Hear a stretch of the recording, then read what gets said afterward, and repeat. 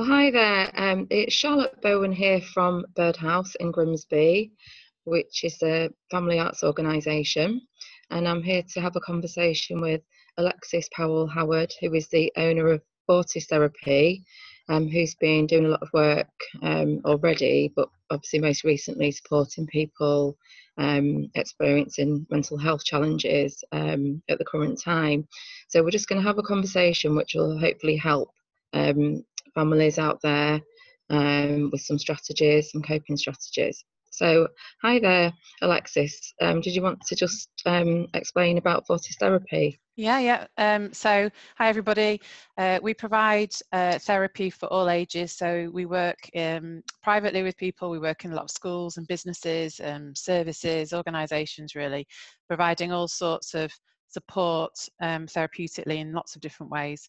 And we also do things to support people with their well-being, whether that's about strategies or about drop-ins, all sorts of things really, and training around mental health, emotional well-being.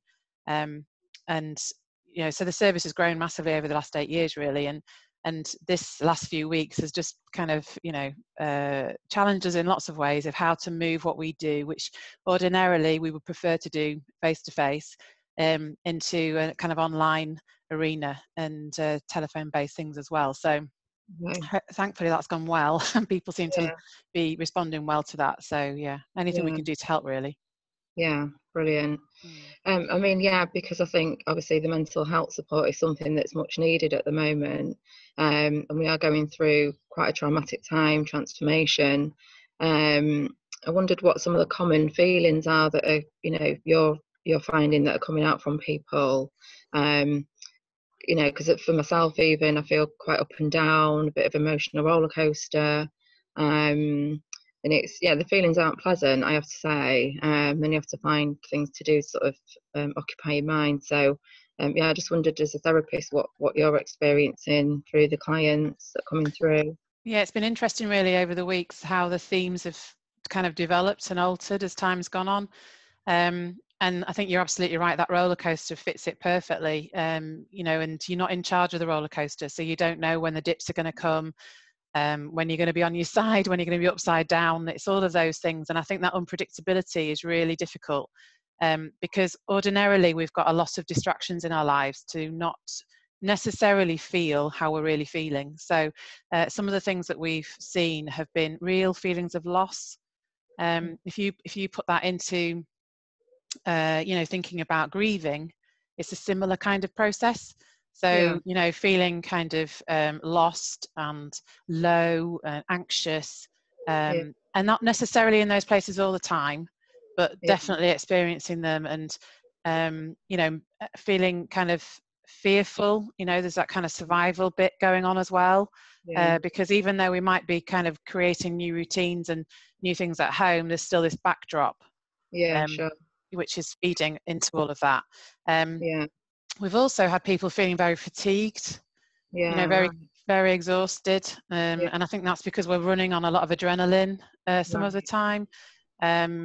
People who are working a lot, again, it's different ways of working, and that can be quite exhausting emotionally, whilst managing how you feel about everything as well. So there's a big range of emotions, really. There's also people who have really kind of accepted, this is what's happening, I can't control it, and I'm enjoying having some space and some time to think and go back to things I haven't done for a while and things like that. I have to say that obviously from my point of view of working with mental health, that's less that we're seeing, but I know in the work I do in organisations there's almost a kind of polarised response at times. There does seem to be sort of two camps, and I think when you're on the more anxious camp, you think, well, how can you be thinking, oh, this is great and I've got time to myself? But I think it's obviously just that personal response, isn't it? And and what you're dealing with. I mean, if you're worried, if our circumstances have such an impact on how we're feeling, and if we work with a lot of small business owners, I'm a small business owner, there's stresses going on with that, there's financial worries for people, there's people kind of who maybe have been furloughed or have lost their job, who that purpose has changed, and and they kind of are jealous of the people who are working. The people who are Yeah. working want to be furloughed. You know, there's lots of conflicts going on, really, I think. Yeah. And you know, Yeah. it's kind of accepting where you are and what you've got, but that can be Yeah. really difficult to do. Yeah. So, what sort of strategies might you advise for sort of managing that sort of unsettled anxiety to start with? That's just the fact that you can feel all over the place, really. A good way of kind of tracking that really is to scale how you're feeling. So Okay. it's really subjective. There is no, you know, this isn't going to fit into a graph. This is very much Yeah. about you. You know, if 10's the best you've ever felt and 1's the worst you've ever felt, where are you? Right. Okay, so if, for example, the other morning I got up and I knew I was low, and it's kind of, feeling Mm. kind of lethargic and Yeah. quite resistant to the things I had to do that day. And I was about a 6.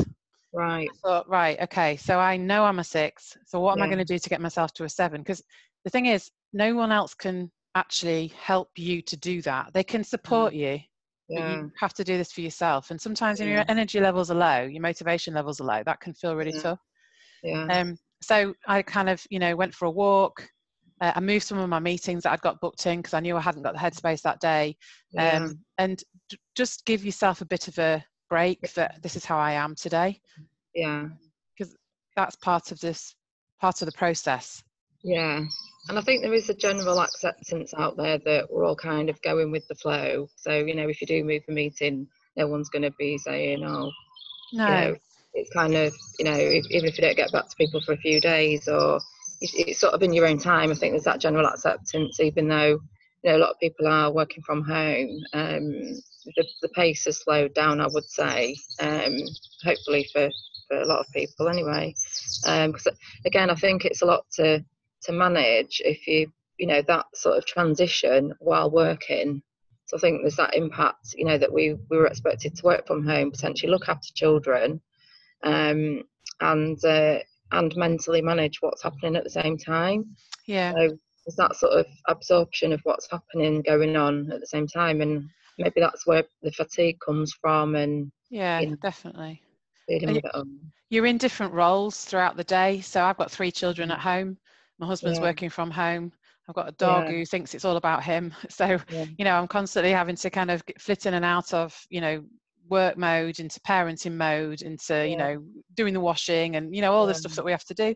And it is tough, because usually you would, if you're working, yeah, um, if you go to work and you go into a different persona, if yeah, you are a stay-at-home mum or a stay-at-home dad, then you take the children to school and you have some time to get some things done. You have a routine, and I yeah, think part of the kind of feeling a bit lost is about the routine. And I'm not a massive, kind of get a timetable done and do follow it through, because I yeah, think sometimes you just can't do that. But I do yeah, think it's roughly, I mean, I just did with my youngest daughter, right, okay, so let's just kind of block out what you're going to do, because yeah, she's finding it difficult. She's bored, she's yeah, yeah, frustrated, all of those yeah, things. So yeah, you're managing all of that as well as working and everything else. And I think there is more yeah, flexibility. There's more humanness around. yes, It doesn't always feel like that, but there is. yeah, yeah, And I think if you can see things as a small step as opposed to a huge mountain, that's going to really help. So if you're scaling and you know where you're at, you can do that with your family. They can say where they're at as well. And look at things as a step rather than looking at the whole thing. So, if today we get another 3 weeks like this, then don't look at the 3 weeks. Think about, right, what am I going to do tomorrow? And just step it out, because the more you feed anxiety likes what if. okay, Okay, so at the minute we've got a lot of what ifs, and we ruminate on it and we think about it and we try and plan for the worst and everything else. And for the majority of us, the worst isn't going to happen. yeah, yeah, And the what if part of it, you can plan for the worst, but you spend an awful lot of energy and time thinking about that. yeah. Well, I think that's it as well. It's the anxiety around the uncertainty and what's happening, and then it's the fear, basically. And maybe a sweeping statement, but this could be the most fearful that somebody's ever felt in their lives.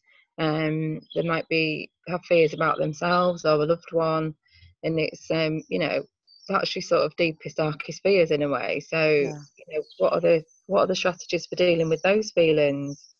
Yeah, well, I think some of this is there's lots of different ways of managing these, and some will work for some people and not for others, and it's just finding what works for you.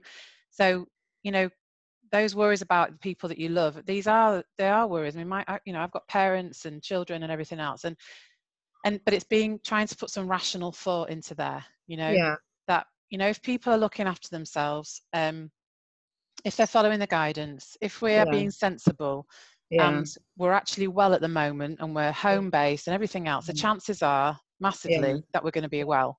yeah, And you know, there might be people that you know of who've had it. I know people who've had it, and they've survived and are, you know, back at home and doing really well. So it's just trying to put some rational thought in there, because when we go down that rabbit hole of what mm, if and fear yeah, and yeah, survival, what yeah, happens is it triggers part of our brain which is called the amygdala. And right, that is all about our survival. So we have 4 responses to that. So we have okay, fight, flight, freeze, and flop. Okay. And mm, so a lot of us will respond in a fight or flight response. yeah, And actually, day to day, our mm, resistance at home is okay. yeah, yeah, Do you see what I mean? But our yeah, brain creates something more than that.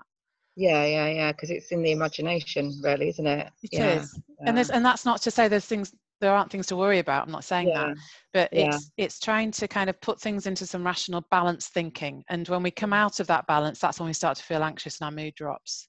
yeah, yeah. So personally, I felt so much better when I'm occupied. Mm. um, so you know, I don't have to be doing things, but just to sit there is obviously kind of the worst thing for me that I could do. Mm. So I've been occupying myself with, you know, small jobs around the house. I think, you know, that the first week of lockdown, everyone had the cleanest houses.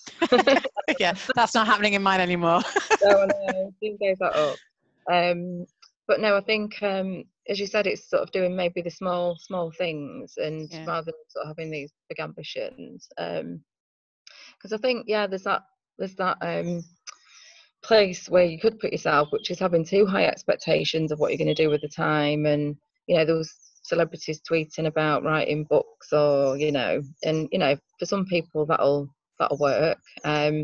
But I think it's maybe not having too high expectations of yourself at this time as well, isn't it? And Yeah. kind of going with the flow within a loose structure potentially. Yeah, I think people can feel quite a lot of pressure from social media about what people think you should be doing. There was a tweet Yeah, the other day, and it was about, you know, if you haven't, you know, learned a new skill, or I don't know, mm, done this or done that, then you know, yeah, basically you're wasted your time. underachieving. Yeah, I was like, you know, people are in survival mode. The last thing that some people can do is sit down and write or draw yeah, or do anything. So it's very much about distract your head. yeah, You know, do things that you feel good about. yeah, If your journaling works, whether that's writing or mind mapping or just lists, mm, whatever. yeah, Using music, you know, I love having a playlist on. That really lifts my mood. yeah, Being creative, you know, yeah, anything you can do that's creative is going to help therapeutically. yeah, Um, I think it's about managing expectations. If your expectations of what you should be doing is here, like you need to write a book or do a course, yeah, and actually you can't reach that, you've set yeah, that up. Do yeah, you see what I yeah, mean? So yeah, lower that, and actually be yeah, pleased with what you have achieved, and give yourself a break. You know, just accept yeah, that this is what you can yeah, do today. yeah, yeah. No, it's good thinking. And yeah, I guess back to being creative.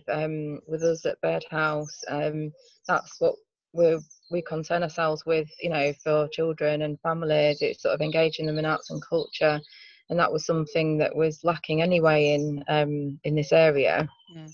And so we've been looking at alternative ways that we can engage children in that, and we've created a storytelling platform on YouTube. And then we're currently thinking, you know, what do we do next? But I think it's how can parents support children to be creative in simple ways, um, you know, that helps to sort of occupy them, get them to sort of get lost in a bit of a world, use their imagination. Because I think as I've heard you say before, about it being a bit of a coping mechanism as well. So what would you say that, there's some simple techniques for children's creativity? There's some really, what we have been doing, and I'm happy to share it with anybody who wants it, is we've been doing some kind of wellbeing activities on a weekly basis and just breaking it down into really simple things. So like, for example, the book Going on a Bear Hunt. Okay. If you haven't got the book and you can watch it on YouTube, and Yeah. then draw bears and then Yeah. hide them around the house, or if you've got a garden, in the garden, and then go on a bear hunt, and what I mean, it's like that creativity of just role play. And a lot of the therapies we do with children are drama, art, play based therapies, and because that's how they work through things. That's how they don't necessarily have the language for how they're feeling, but they can express it in other ways.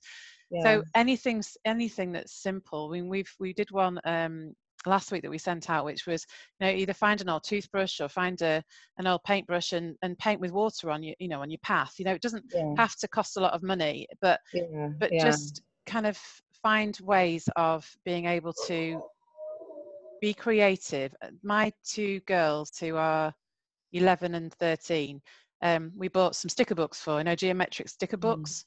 And they were both doing them the other afternoon, and the atmosphere in the room was just like, that feeling of and they loved it. And they weren't expensive, but they've been able to be proud of what they've achieved. And so anything that you can do, any toys you've got, get them playing with them. If children don't like that kind of play, then get them writing postcards to people, or letters, or the rainbows people have been doing, using chalk on your path, anything like that just they can spend hours. It's funny because I was thinking about letter writing and how it's kind of gone out the window with technology, emails, and how therapeutic that is, and it's a nice thing to do. And it's obviously lovely to receive a letter. So I might be writing some of my own and getting my kids to write some. And get them to draw pictures on them, and it's all that kind of involvement, isn't it? And connection, and just sort of communication as well. And at this time when it's sort of all changed. But no, we'll be happy to share the wellbeing activities on Birdhouse. We'll do that for our audience and anyone else, as you said. Okay, well, that's been a fantastic insight into how you're obviously advising people at the moment from a therapist perspective. I just wondered if there's anything else we need to cover, but I think it was just about how people can remain sort of centered, really, because with this sort of wobbling all over the place for some people anyway. The other thing I was going to say, Charlotte, I didn't say, was about breathing as well. Oh yes, because when people are anxious, your breathing changes, as we know, and we've got some breathing exercises that we use with clients that we've kind of made into a kind of pictorial, images. But the main thing really is diaphragm breathing, so breathing right into the belly, which I'm sure when you're doing performances and things like that, it's about breathing. And but families can, if you've got children and they're anxious, if you all lay down and put a book on your belly and watch the book go up and down. So breathing, that on the floor. And the main aspect of it is that your breath out is longer than your breath in. Because that triggers your body to respond in the way that you need it to when you're anxious. So so just getting your breathing right and practicing it grounds you. So when you're feeling heightened, it's something you can just do automatically, and you might feel a bit fuzzy headed, but it's just getting enough oxygen in to calm your muscles down, your brain down. That part of the brain I was talking about, it just kind of brings you down so you can start to think more clearly, because you can't think clearly when you're feeling anxious like that. That's why you can't be logical. So breathe and get that calmed down. Oh, one last question. It was really about being on lockdown in a family environment, because people are spending a lot of time with each other, shall we say. And I think with technology, sort of that can help, because you can all sort of go into your own worlds for a while. But it was kind of, what advice would you give to maybe parents who aren't finding they're getting any space, because they might have been at work, or they might have been doing whatever previously, and now they're constantly, shall we say, on demand, and sort of shift into this other role, which they might not have been used to, because with kids going to school 5 days a week. So what advice would you give to parents to find some time to themselves mentally, and have a break? Yeah, I think it's difficult when you've got younger children in the house. Yeah. With older ones, I think you can say, I need an hour, and I'm Yeah. don't come in. Yeah. But I think using your time when you exercise, whatever that looks like for you, and saying to people that that's what you need as well. I was talking to somebody this week who's got a young child who's got lots of difficulties, and older children in the house, and we talked about asking the older children to cook tea one night, just something simple, doing a games night so that people can have fun and look forward to something. But also the older siblings in the house being able to help with the younger ones. There's creative ways of being able to create some space. It's sometimes we just can't see them because we're in it. And I know, we've put things in place at home because excuse me, you need a bit of headspace, and you need a bit of downtime where you're not a parent and you're not at work. So just having a few, half an hour after work where everybody just goes off and does their own thing. And if you've got younger children, and make it, I don't know, 4 o'clock in the afternoon, you put on a Disney movie. It's fine. It's just a necessity, and it gives you a bit of headspace to go and do something you want to do, or just chill out. Don't be afraid of accepting that you need that. No, good advice. And also think with the homeschooling as well, that people might feel that they're letting the side down if they're not kind of getting a lot done and that kind of thing.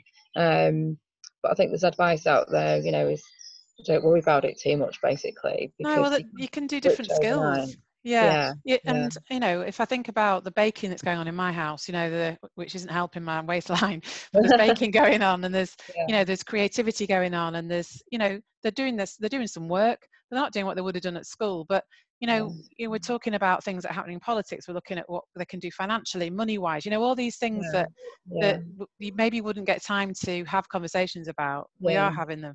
And so I would say, just with all of it, just take the pressure off. There are the expectations from schools. We work in about 45 schools. We know that their expectations aren't that people are doing 6 hours of schooling a day and keeping the pressure on. You're not their teacher, and you can't get the same responses as the teacher would. So do what you can, and put in regular breaks, and kind of just be realistic about what you can achieve with that, really. Okay, well, thanks, Alexis. So what we'll do is we'll share some of those activities on Birdhouse, and I know you put out the top 20 tips. I'll send you that as well. So we can start doing that, and I'm sure that the parents that we reach will appreciate those. So thank you, and good luck with what you're doing, and we'll speak to you again. Thank you. Take care. You too. Bye.